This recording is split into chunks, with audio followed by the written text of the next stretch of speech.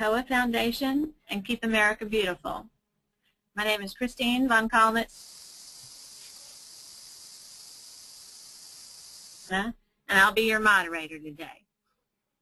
This webinar is part of our free CURT Technical Webinar Series, which is designed to share information and perspectives about recycling. We are hosting the first Thursday from 1 p.m. to 2:30 p.m. Eastern Standard Time. Today I'm pleased to be joined by two great speakers. Sheila Bakken is the Integrated Solid Waste Program Manager from Colorado State University, and Michael Michener, who is the Recycling and Waste Operations Manager from Michigan State University. And I'm sorry to let you know, but John Sheevey was also supposed to join us today, but he could not join us today due to a family emergency. So we're going to follow the agenda today with Sheila going first and then Michael following up. And we will also have some polling questions. And before we begin, I'd like to provide some housekeeping notes about how we'll conduct today's webinar. If you have any technical problems during the webinar, you can call GoToWebinar's customer support line at 1-800-263-6317. That's 1-800-263-6317. If you experience sound quality issues, please try hanging up and dialing back in. Because of the size of the audience, we'll be keeping the session in listen-only mode. That means all of your lines are muted, but you can submit questions to us at any time using the questions panel on the right side of your screen. Simply click the plus sign next to the word question on your control panel. Type in your question and click send. If you don't see the question box on your control panel, try clicking on the tools menu on top of the panel. Then check the question selection. You can type in a question at any time during the presentation. We'll be sure to get back to you if you have a question that we're not able to address during the program. Any other concerns you might have can be addressed by using the chat function, which is at the bottom of your control panel. Click on the plus sign, type in your chat message, and make sure to send it to the appropriate person by using the pull-down menu at the bottom of the pane. One final housekeeping note. We will be placing the slides on a recording of the webinar on the CURT site as soon as we can, so that you can review the session or share it with your colleagues. All right, let's get started here. So I think we wanted to start with a poll. So the first question is, are you planning to purchase a truck in the next year? You can go ahead and select yes or no.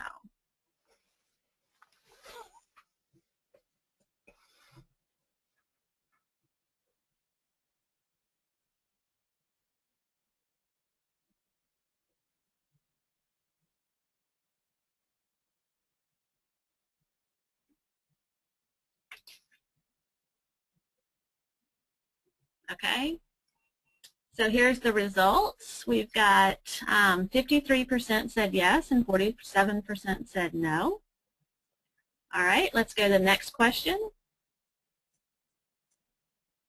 All right, so if you're doing that, which type of truck do you plan on purchasing? A front end, a rear load, a side load, a roll-off, or a box truck?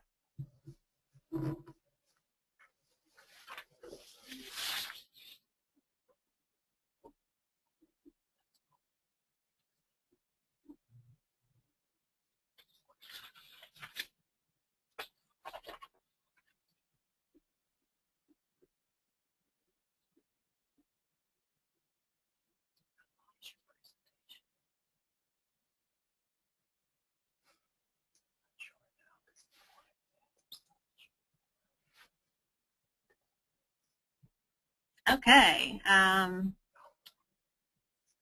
I saw that. Okay, there it is. All right, so 34% of you are looking to buy a rear load truck. And then 21% are looking at roll-offs. And box trucks is next at 17, and then we've got front end and side load equal at 14%. So that's a lot of trucks, and that's a lot of equipment out there. So that's why we're having this webinar, and we want to get some answers about what's good equipment. Let's go with a couple more questions. Are you planning to purchase baling equipment in the next year? Yes or no?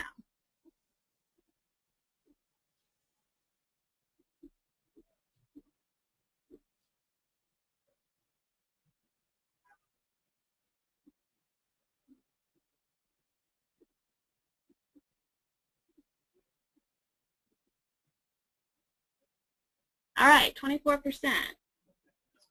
That's a good bit lower than the trucks. So let's go to the next one. Yeah. Are you planning to purchase sort line equipment?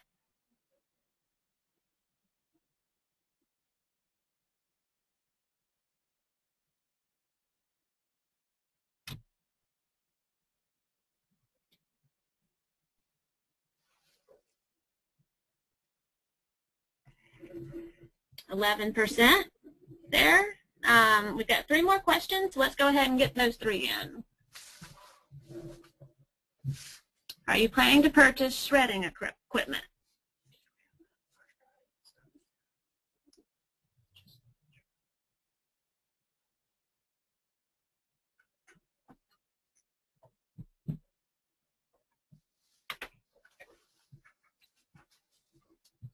Only 8% there. Okay, next question.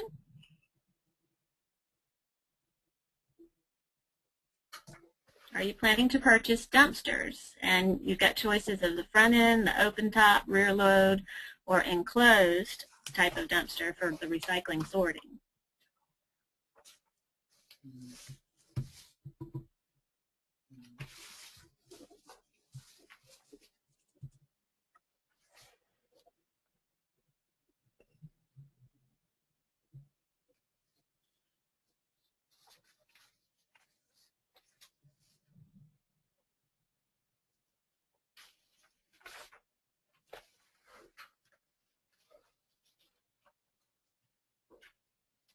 Okay, 53% of you are going to purchase the enclosed type of dumpster for sorting recycling, 20% for front end, 18% for rear load, and 10% for open top. All right, one more question. Are you planning on purchasing other processing equipment such as a forklift, a bobcat, or conveyors?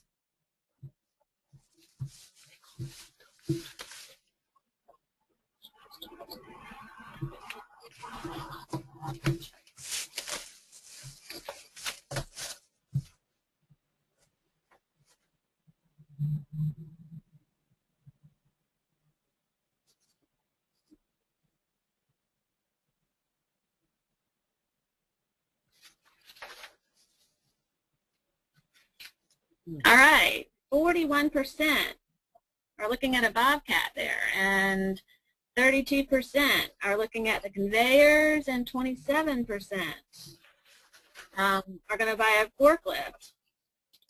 So as you can see from this survey that's in the next year. That's a lot of equipment that is going to be purchased. And let's get right to Sheila's presentation and find out a little bit about what they've done at Colorado State. So Sheila is the Integrated Solid Waste Program Manager at Colorado State University. Among her many responsibilities are the school's day-to-day operations, supervision of a 9-man crew, budgeting, planning, and reporting on all areas of the recycle and trash operations.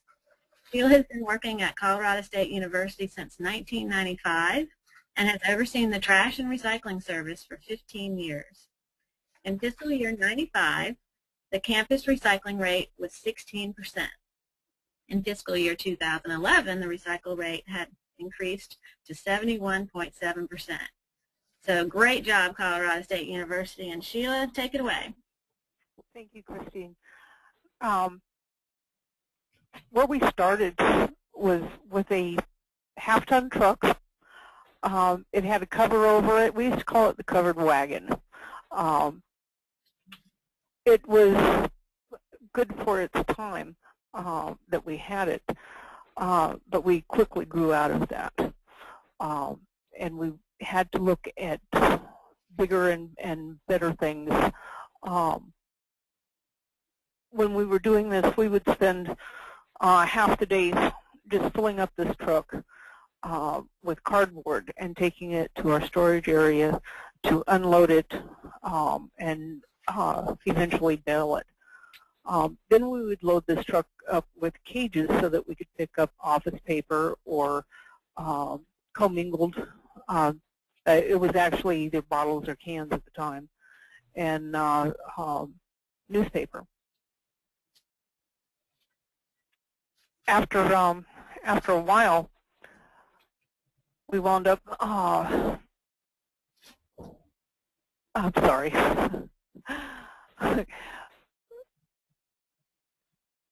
After we pick up all of the items that we needed to, we would take it to our storage area, and we would either sort it or bale it.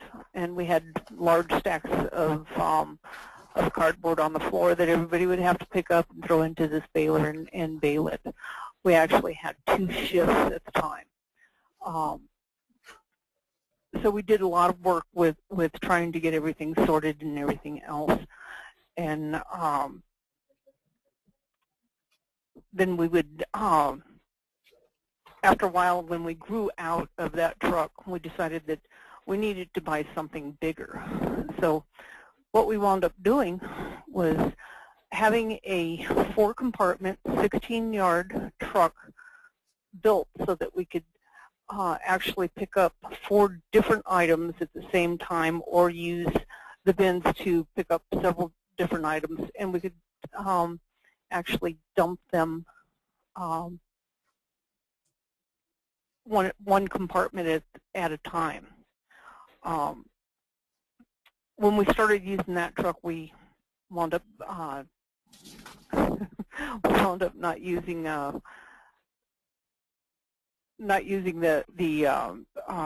sorting items as much as what we used to. What this slide is showing you is how our recycling areas used to look. When we first started, we would use anything we could find: 55-gallon drums, cages, just anything that would hold items for recycling. And then we switched over to 65 and 95-gallon Schaefer polycarts. And those definitely were more aesthetic and made things look a whole lot better.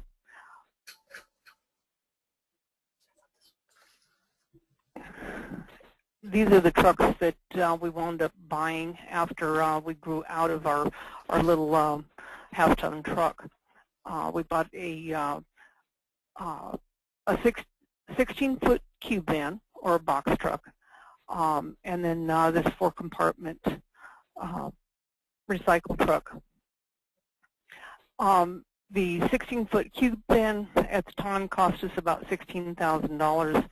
To have the 4-compartment recycle truck made, it was about $26,000. And we used those for about 5 more years until our recycling operation got bigger.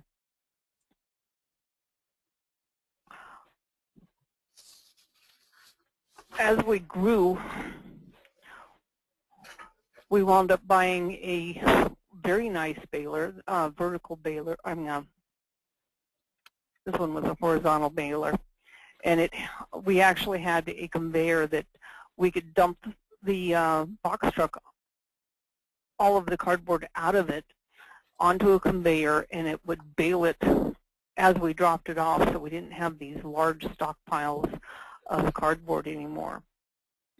we had this machine for about 3 years until we had a very bad snowstorm, and it caved in the roof of this dairy barn that we were in and landed on top of our baler. We lost our storage area, and we lost the baler. We had to wind up selling it after this because we had no place to put it anymore. They decided that they were going to knock down the dairy and just make us do what we can, and actually take a look at what kind of items that we could recycle, or if maybe we should just totally quit recycling.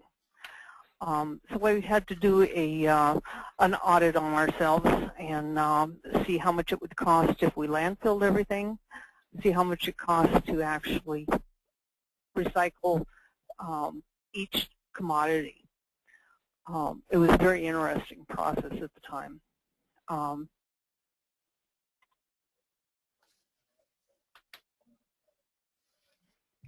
After we lost our dairy, we wound up going single stream because our recycling center had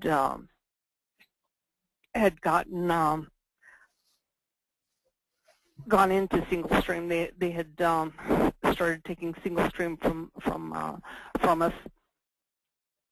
So we bought bigger trucks. We bought a 26-yard automated side loader to handle our single stream recycling. We also eventually bought a rear load, and it's only a 13-yard rear load to handle all of our cardboard. These two vehicles work very well for picking up the 95-gallon carts and for picking up cardboard. We had a lot of injuries with our cardboard because we were throwing it into the back of the 16-foot cube van. So we wound up with a few injuries on that.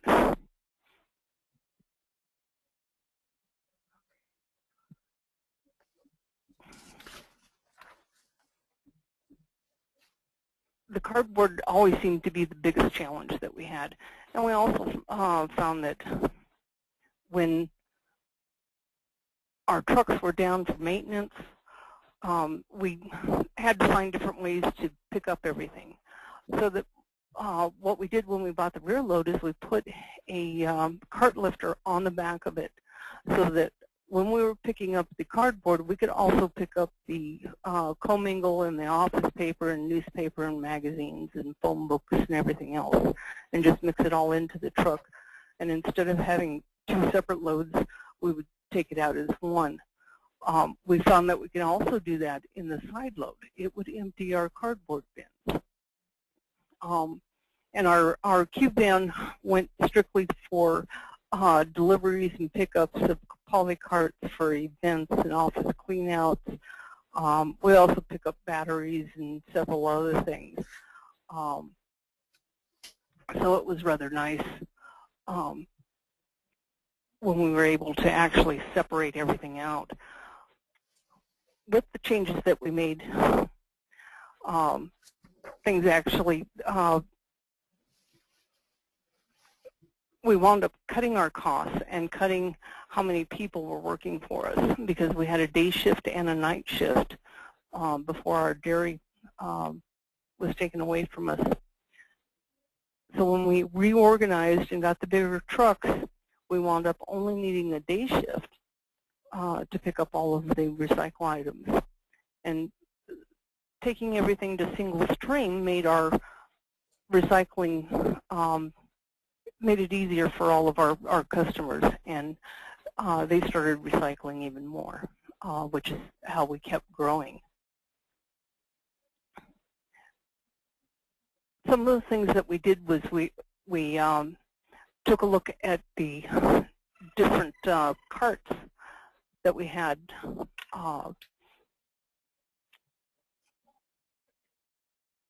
In in our storage areas and outside of our buildings and inside of our buildings. They started remodeling our residence halls, and they put in a Solmat pulper. What this machine does is it grinds up everything, all the napkins and forks and knives and everything else, and all the food waste into confetti, and then spits it out into 95-gallon bins. We actually use 65-gallon carts because the 95's got too heavy to move to put this stuff into to take out to our compost. We also looked at what we were using indoors and in our classrooms. And we wound up using the Slim Jims for our classrooms because we don't have a lot of room in there. They put so many chairs and so many desks in there that they don't give you enough room to actually put a nice recycling area in there. So next to our trash cans, we put our Slim Jims. For our office areas, we wound up putting 28-quart recycling bins so that they're as large as what their trash cans are. In our hallways, we wound up using a public square recycling bins, and we only use 3 of these bins. The largest one that they have, we found it's too heavy for the custodial staff to actually empty in a safe manner, so we stay away from the tallest ones.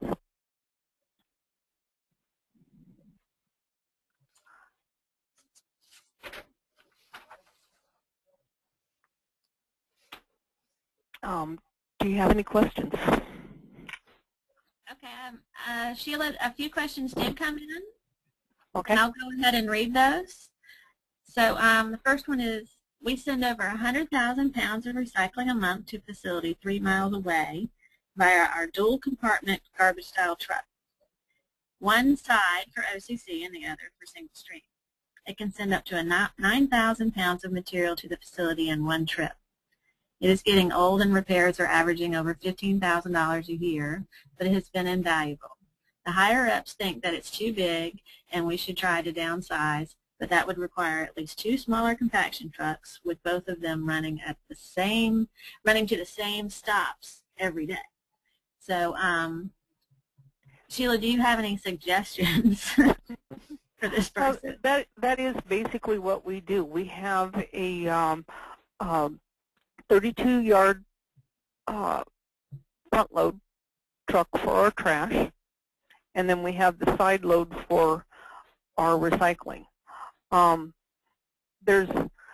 We also went to a bag trash system so that all of our academic buildings are on a bag trash system where the custodial staff brings the trash out to the corner and we pick it up we actually have a stake bed to pick up the trash with. And we do that, we have 4 routes a day to pick up bag trash.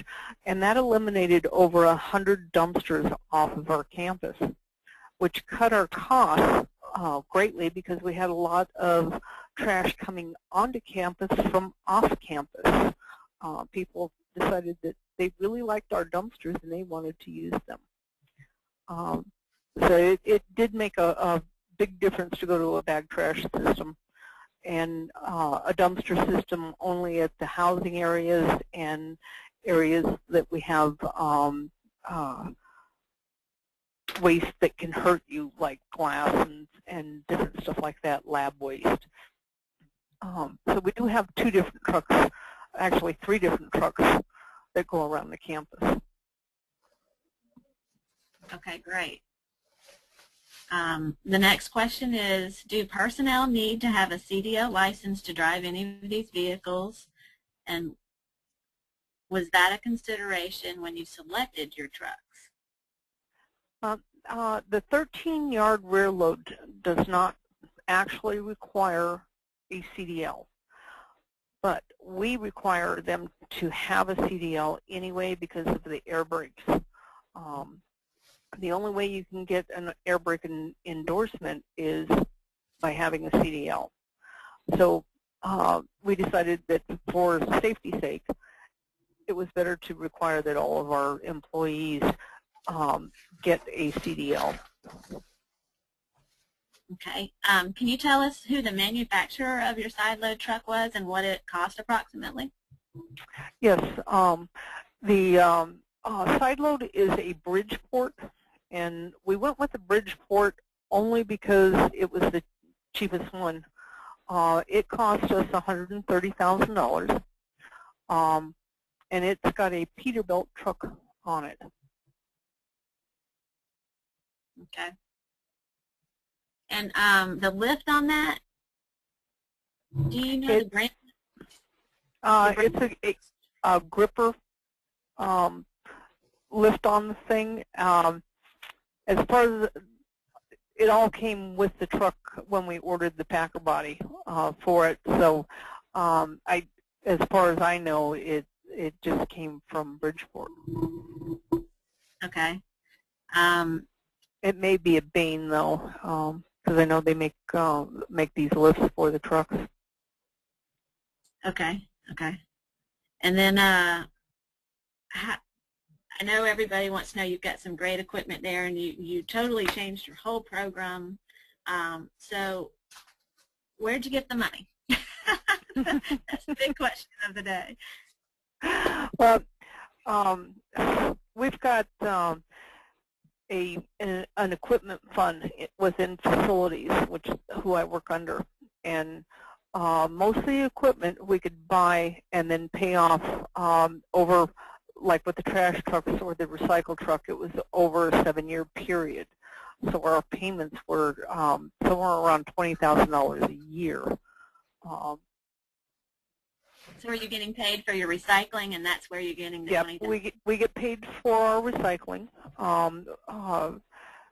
For the single stream, we do get paid for it. For the cardboard, we get paid basically the going rate for the cardboard also. And then like our housing areas, our federal areas, they all have to pay their own trash and recycle. So we charge them, and we have enough in there that it covers buying more bins, repairs on trucks and different stuff like that. And when we get too much of a cost of repairs on trucks, we start looking at replacing them. Right now I've got them on a 10-year cycle, so that after 10 years, we replace it. Okay. How far is the single stream facility from your campus, and do you only have one single stream facility near your campus? Yes, we only have one single stream facility near our campus, and it is about, I'd say about 12 miles away. Okay. Let's see. Do you run your own in-house trash collection? Yes, we do. Okay. And let's see. So why do you use the stake body truck for bag trash and not another rear loader? Some of the areas that we've got to get into for bag trash in order to protect it from the wind would not allow a heavier truck on to the sidewalk. It would break through into the tunnels underneath the campus, steam tunnels and stuff like that. So we wound up using a stake bed, and then we take it to a compactor, and we only have to empty that compactor once every 2 weeks, which is phenomenal compared to what we used to do. Okay. Great. There are a few more questions, but I think we need to move on to our next speaker. And for those questions that we didn't get to, I will try to answer them through the chat function during the next speaker, or we will be able to get those out after the webinar on the Kirk webpage somehow. So let's move on. So our next speaker is Michael Michener. He joined Michigan State University in 2000, as an operations supervisor in the university's housing division. After serving there for 4.5 years, Michael moved over to 2007. In custodial services, Mike gained his first experience with the university's recycling efforts, dealing with a small portion of the materials collected at the time, which was cardboard, newspaper, and a few plastics.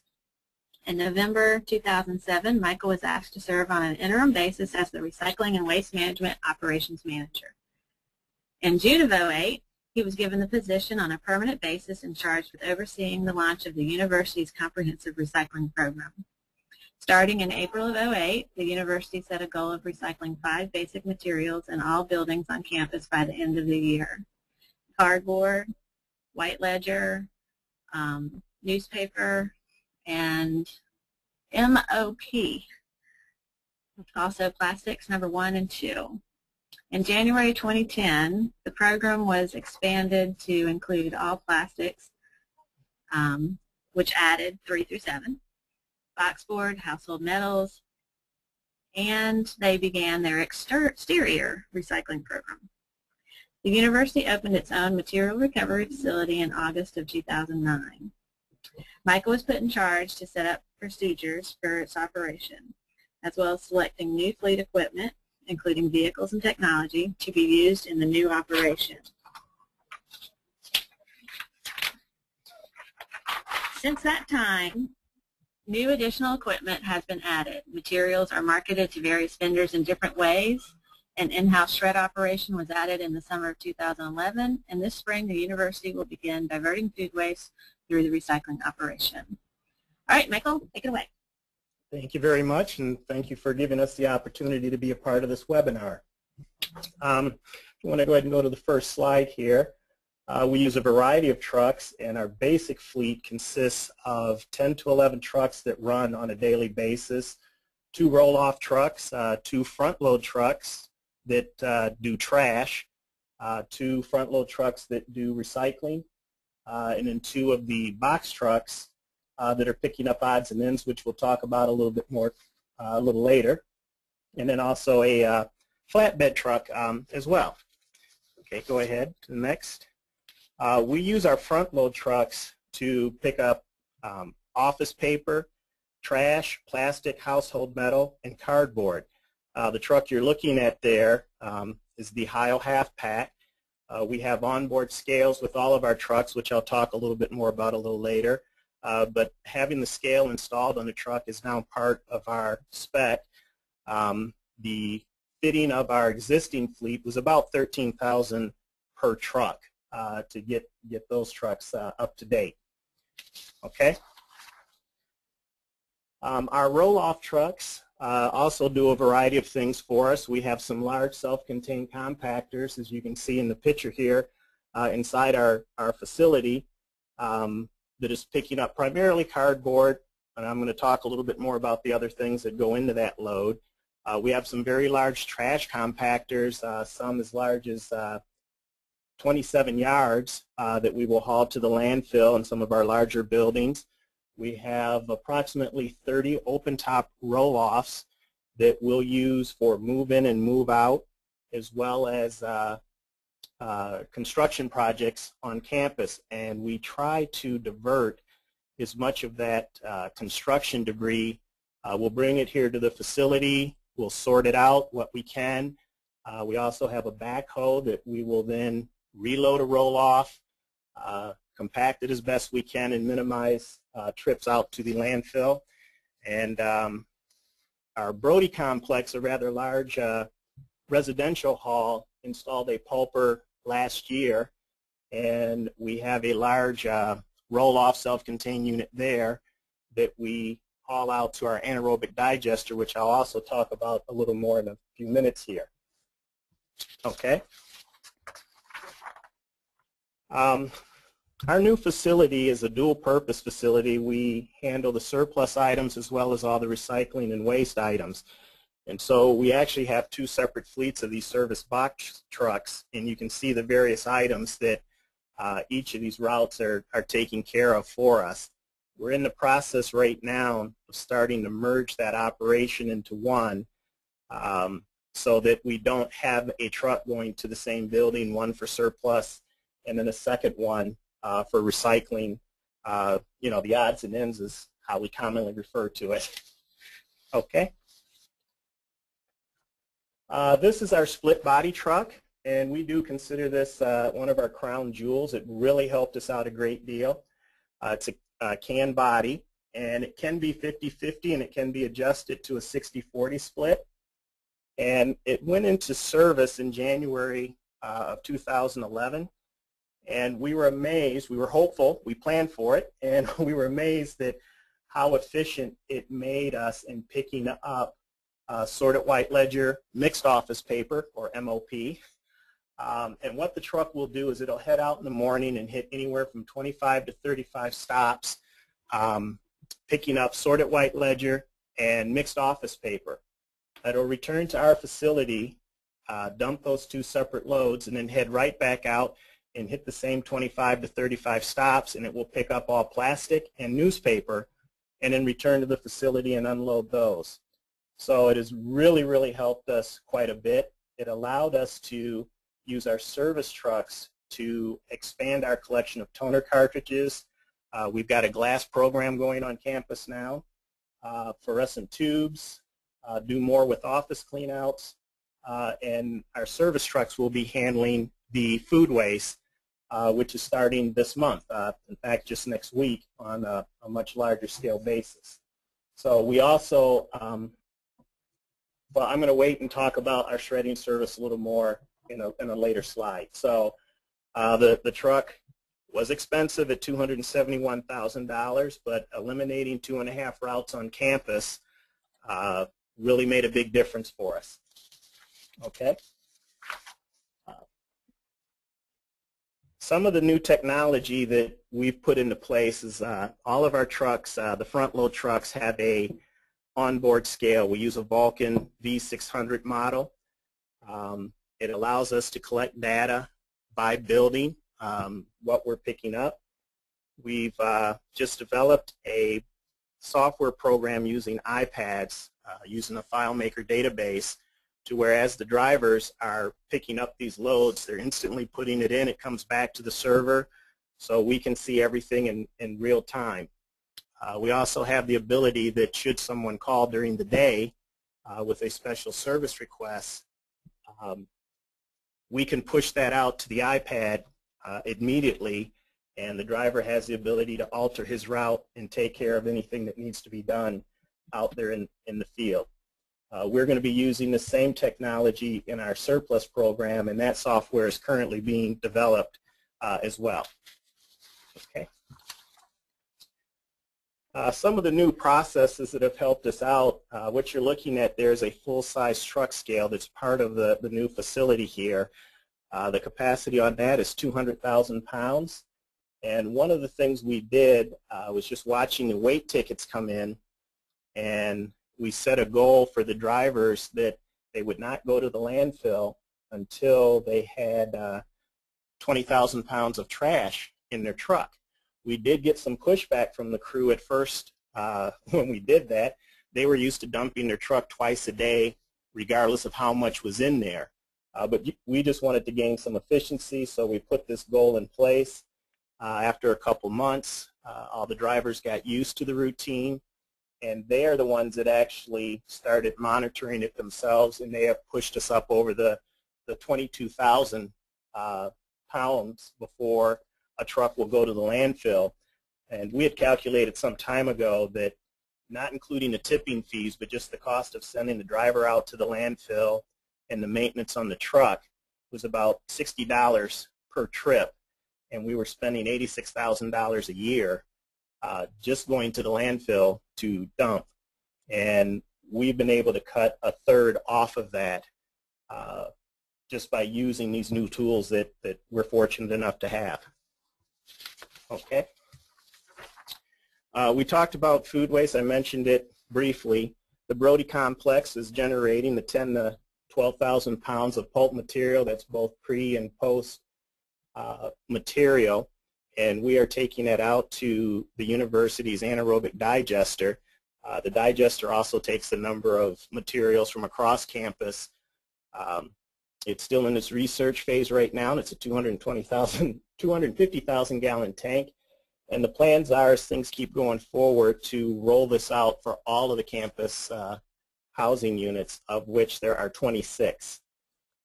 We also have our student organic farm that they're taking pre-consumer waste.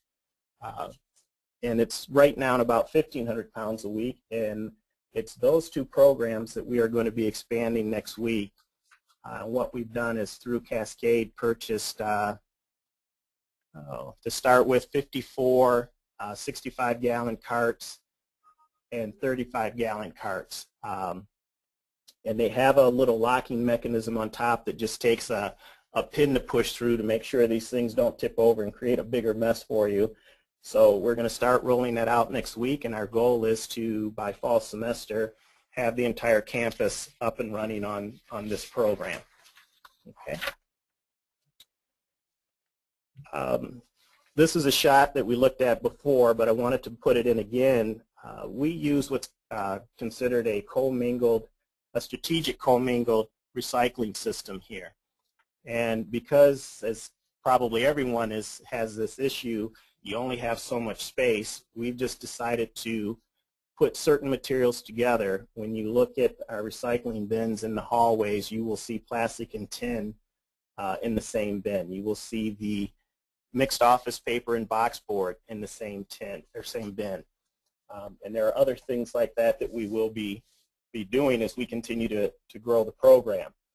One of the things that this has done for us is that we can change when we sort, and I'll show you a shot of our sort line in a moment. But based on market price, for instance, there are times we will sort our box board out of the mixed office paper. Generally, that's going to happen when sorted office paper climbs over $200 a ton. Then we will go ahead and sort that material and take the higher price, and then we also send out a low-grade mixed paper that generally we've been receiving $80 to $90 a ton. So on our cardboard, because we have a baler, which you'll see in a moment, we are actually mill direct right now on our cardboard pricing, as well as for our sorted white ledger. We also sort all of our different plastics out. We sort out number ones, natural number twos, colored number twos. We've just started sorting number 4, the bags, and we still commingle 3, 5s, and 7s. And that commingled bale, we found a processor local about 20, maybe 25 miles away from us, and we're getting 3 cents a pound for all of that commingled plastic, which is not a lot, but it's better than putting it in the landfill, of course. So our other plastics, we've been able to raise our average price in the summer of 2011 for all plastics. Before we started sorting, we were only getting $0.015 a pound, and right now we've pushed that up to 12, 13 cents a pound for all plastics. So we feel like it's paying off for us to go ahead and sort the plastics. Okay. Most of our residential halls and several of our other large buildings have front load compactors. We use them both for cardboard and landfill material, and the pricing just varies based on which options you decide to go with and how big you want the compactor to be.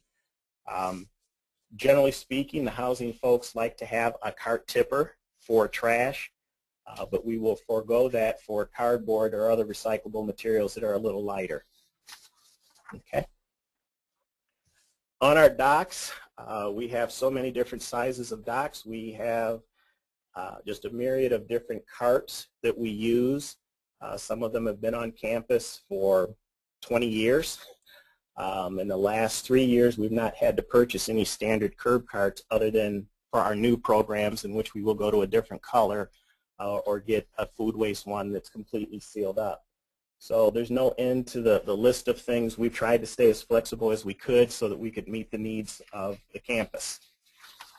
All right.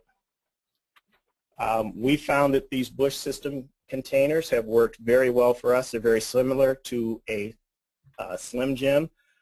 but when we were ready to purchase 3,000 of them a couple years ago, we sent it out to bid, and for $40 per container, this was our best option. When we purchased the 3,000, we probably actually only needed 2,500 or so right then, but we've already gone through an additional 200, and in the next year or two, we suspect we will wind up using all of them. We go with the standard 5-piece setup, but some of these stations may have as many as 6 to 10 slots.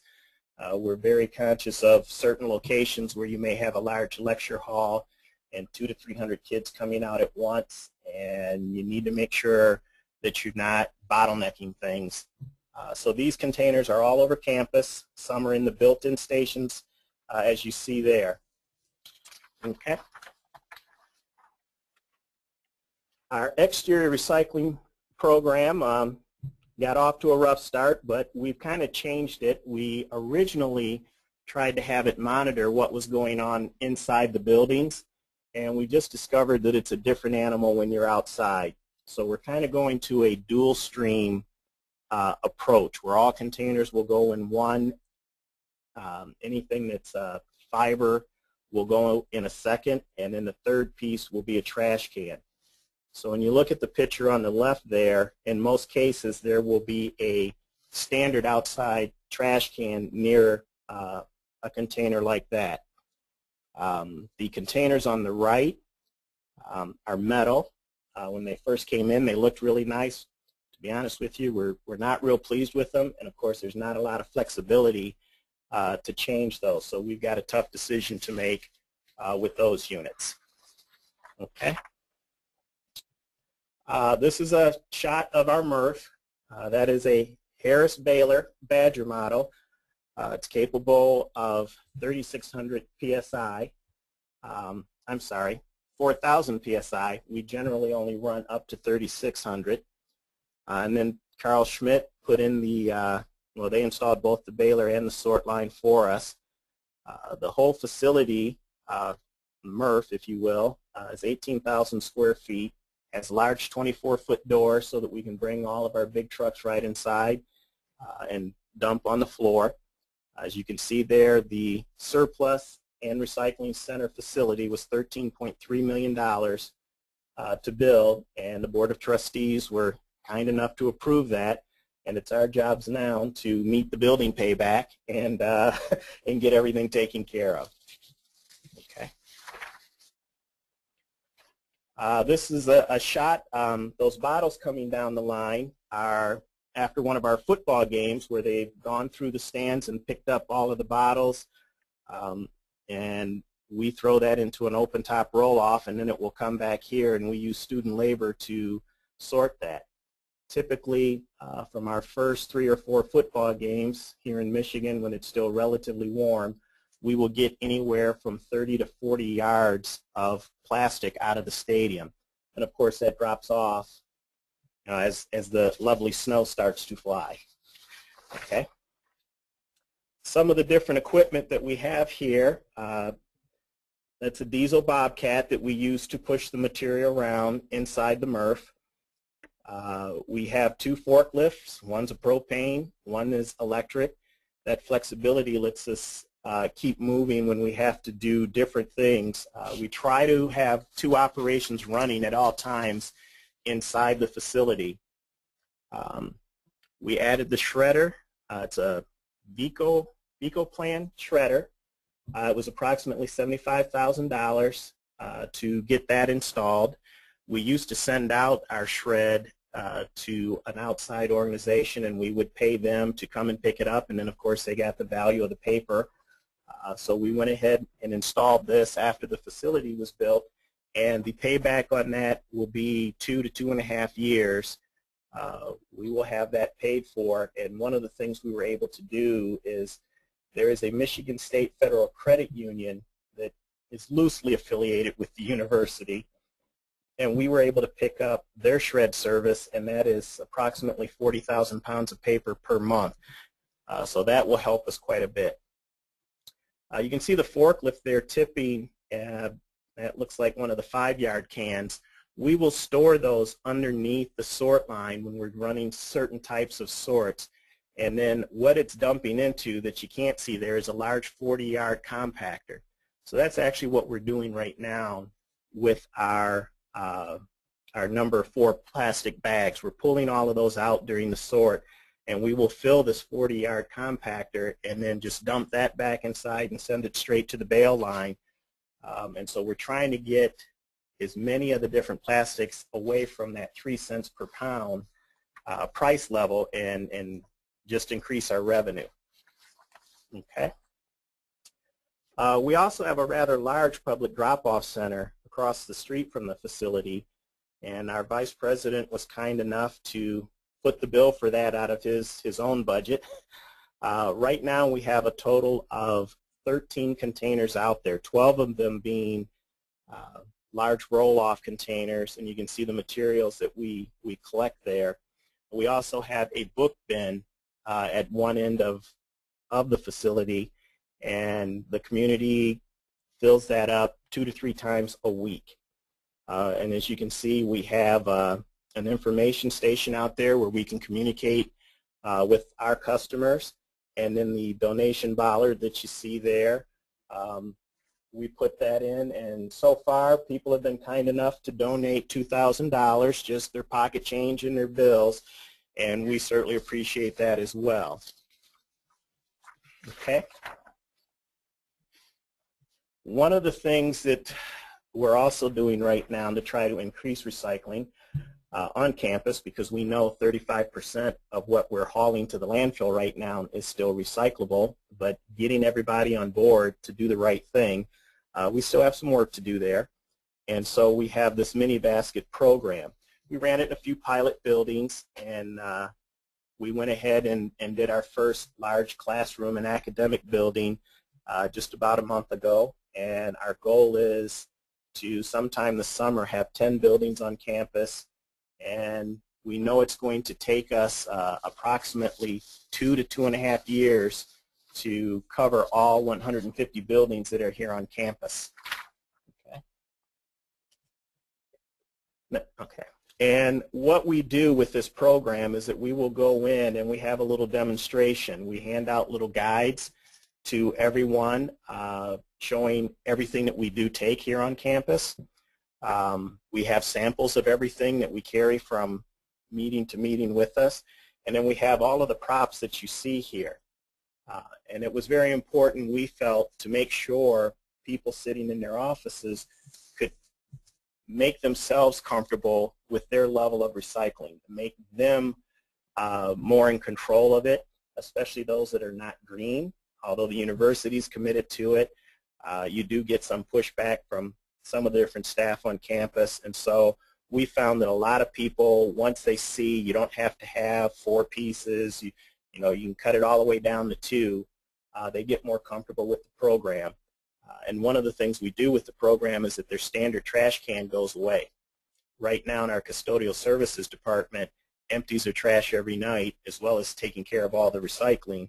Well, with this new program, if somebody really doesn't want to recycle, then they're going to be responsible for taking their trash to the dock. So that's kind of motivation for a lot of people to get with the program. And are there questions? Oh, yes, there are. Michael, that is a fabulous presentation and great program.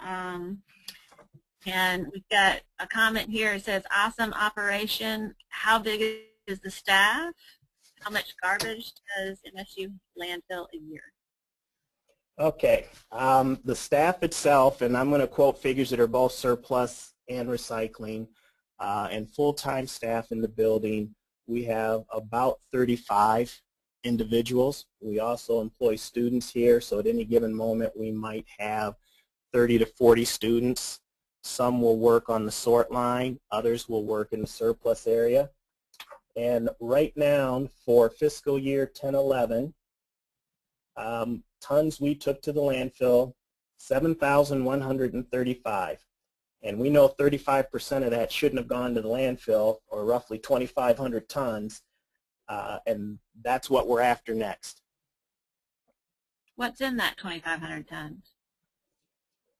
We know there's some cardboard, there's a lot of plastic, there's some tin, and there's office paper. That's what makes up most of that 35%. Did you do a waste sort to find that out? We have done several. Yes. That's what I was thinking. I just wanted to make sure. So for small schools, does it make more financial sense to contract out the waste and recycling hauling to landfills and recycling facilities?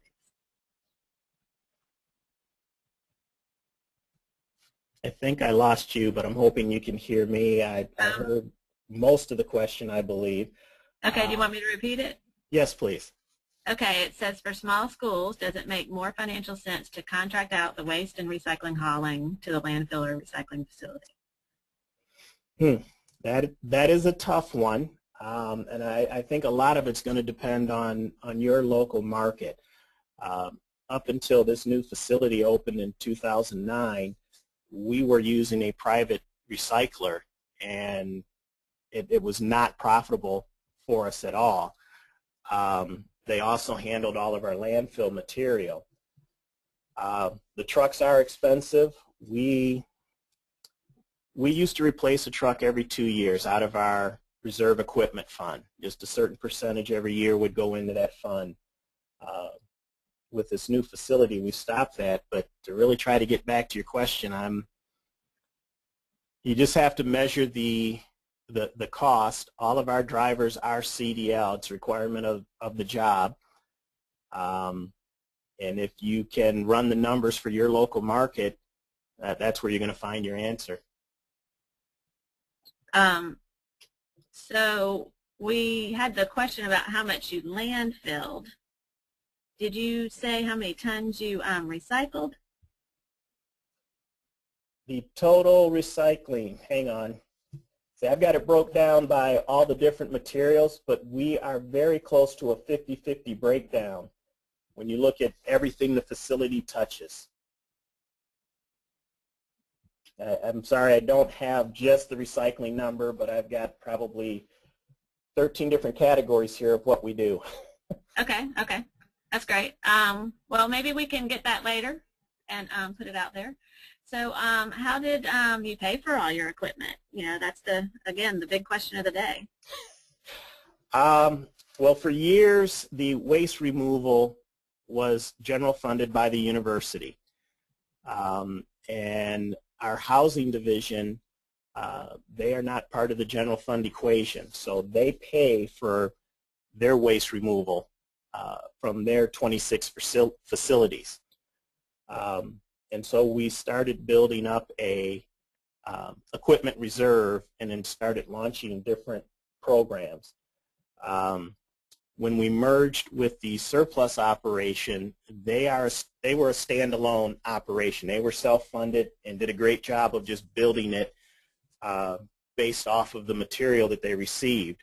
And they sell everything from the large farm equipment and cars that are here on campus to the smallest throwaway trinket.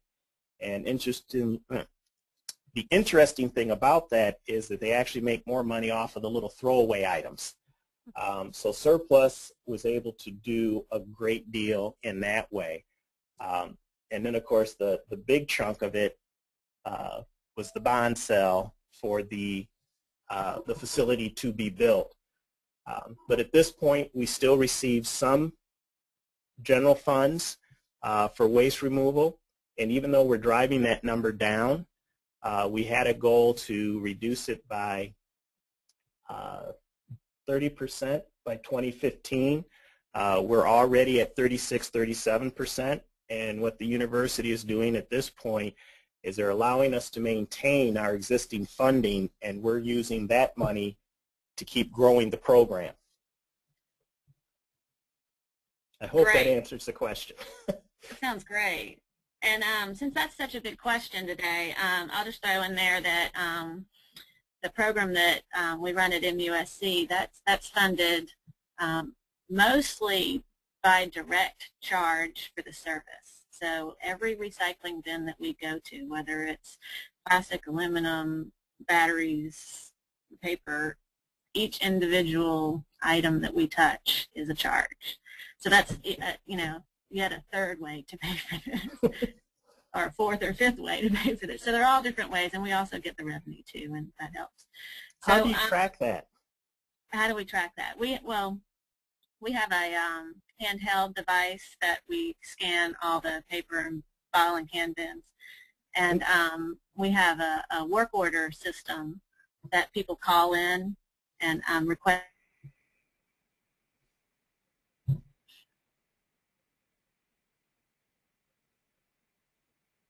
Another question for you, Michael, is do students have direct access to the compactors at residence halls?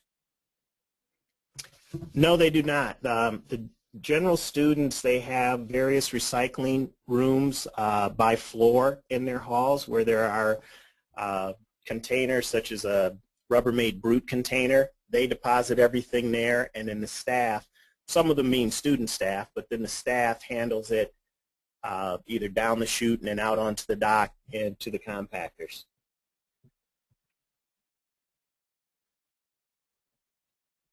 Okay. So Michael, your question to me about how we track it, did you hear my answer? I heard part of it, and then it was, it cut out for a little bit there. Okay, I'll just repeat the answer real quick. So what I said was we track everything by handheld device, and then we scan all of the bins that we go to, paper, plastic, and glass, and that sort of thing. And then we have a work order system, and people call and request services, and we keep track of who calls and who we need to charge that way. Okay. Okay. All right, so the next question for you, Michael, is the labeling on the interior bins done by the factory, or do you do the decaling yourself? For the containers that you saw that were in what we call our centralized stations out in the hallways and underneath the cabinet, we did that ourselves. On the mini basket, that is hot stamped in to the container. Okay, at some point during your presentation you were talking about your exterior bins and you said you weren't pleased with them. Can you explain why you're not pleased with them? Well, it's not so much not pleased with the bins. I think we started our program in the wrong direction, trying to mirror what the collection routine was inside the building. And then that one shot of the container that was to the right that is metal, it's a very nice looking container, and then the graphics were cut into the container. Well, once we started looking at adding new materials and changing the program, we found out it would be over $1,000 to change that door, and that's just too costly. The other containers, for probably $5 to $10 per container, we can completely change the sign and do anything we want to do. Okay, so one of your slides showed a conveyor belt with a whole bunch of bottles on it. And a question came in and it says, how do you handle the liquid in those bottles? You're laughing. That must be well, first of all, the equipment is built to a standard that it does not harm the equipment at all. It does get a little messy. There's all sorts of sugars from every imaginable thing that comes that way. We give the students gloves and an apron if they would like. Most of the students that work for us, obviously they're very green and very committed to it. So they wear the gloves and they deal with the mess. We have 3 sanitary drains in the facility, and we do not empty any of the liquid. If some spills out along the way, so be it. And once we're done baling plastic, yes, there's a big puddle on the floor by the baler, and we just wash it down the sanitary drain. Okay, great. And a follow-up to that would be, what about bees or bugs? Because you mentioned sugar. Yes, we have not had a problem. One of the things that we have that I did not put in the presentation is we have a small bay to wash out carts. So especially with the food waste we're going to be dealing with, that will be important. but we've kept all the pests away by installing a knockout fogger system. I believe the cost on that was just about $2,000. I was a private guy who sells a great product. And even though the ceiling at certain places out in our facility is 40 foot high, it's, we've got the lines running all over the place, and it's on an automatic timer, and 3 times during the night the whole place is fogged, and we've not had a problem with any insects at all. Of course, occasionally the mice will still come in, but with any warehouse they would do that. But we really have not had a problem to speak of at all with that knockout fogger system in place. All right, great. All right, a few more questions here. So what is the brand of your shredder? I believe it's pronounced VicoPlan. Okay, VicoPlan. Yeah, if anyone wants to email me, I can ship you the details, including the specs on that. All right, and then what type of receptacle do you use in your football and baseball stadium? And can you tell the size and the price? Okay. Again, we are flexible. We have a choice. If you refer back to that slide of our exterior recycling containers, the Phoenix, it's a Wastewise double Phoenix container. It's the black one in the picture there. We have those at the soccer, softball, track, and baseball stadiums. One side for trash, the other side for recyclables. And I believe with the options we went with, you're looking at about $1,900. That will include your graphics and the interior bins, whether you want 2 or 4 inside the actual bin. At our football stadium, we have another type of Bush system container. We have 120 of them, and I did not include a picture of that, but it's a 45-gallon container. We've tried a couple different openings. We have those not only at football but at basketball. And during the basketball season, we just turned it into more of a single stream unit, took the top off of it, put a small Slim Jim next to it for the trash, and that's what we do at basketball now. And we're going to try that next fall for the football. But that's going to be a big test, going from a 13,500 seat basketball arena to a 75,000 seat football stadium. We've got some other ideas, things we're going to try, but that's what we're doing right now. Okay, how many front load trucks do you operate, and who's the manufacturer? We have a variety of manufacturers. The last one that we purchased, which went into service in January of 2011, that is a 44-yard Autocar chassis with a Heil half pack. That particular truck at 44 yards can actually hold over 30,000 pounds of trash.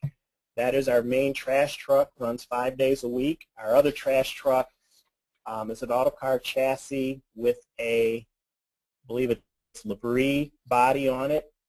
I believe it is a 2007. It is a standard 40-yard truck, and it actually only runs on Monday and Friday. And all of our trucks are somewhere between a 2002 and the 2011.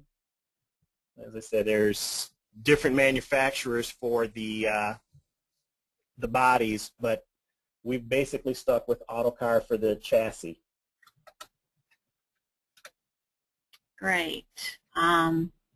So how does the pulper handle plastic flatware and other food court contaminants?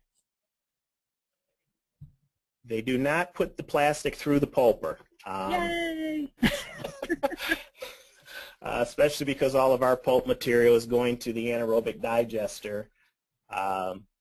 It's food and fiber material only that runs through our pulper. Great, great. And are your collection totals posted on your website?